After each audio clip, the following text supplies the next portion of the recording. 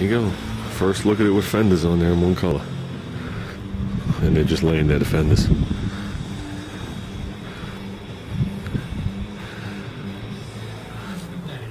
I think we got those wheel wells perfect. I moved the axle forward 4 inches, but I moved the fender wells 4.5. Just to give me a little more front clearance for a taller tire.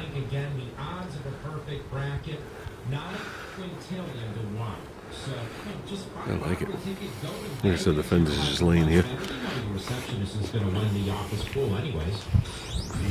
Look at that gap.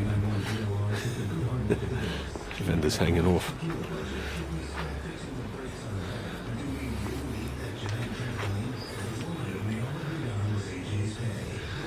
Nice. So, goal is to get it in the garage. I want to turn the car around, so I'm going to work on the driver's side. I got that little ding to fill. Right over here.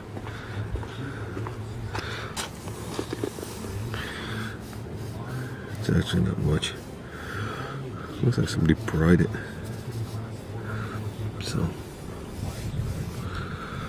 make it look a little better. We're going to bring the black up to right under here for this year.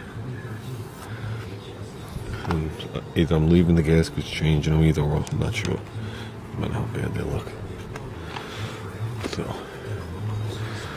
let's get this thing turned around. Looks like I got no lights. In case it dies in the street. I don't know how much gas is in it.